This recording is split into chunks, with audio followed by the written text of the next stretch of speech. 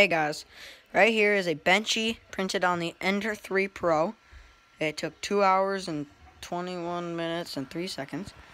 Right here's a benchy printed on the Ender 3 Pro, and it looks okay except for a little bit of stringing. That's too much.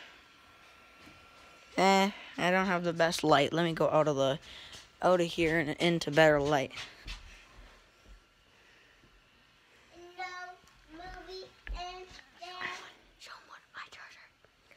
Hudson wanted me to print a Charizard, so I'm going to print him a Charizard Pokemon. I don't like Pokemon, but there you go. 3D printed benchy on the Ender 3 Pro. Let's go.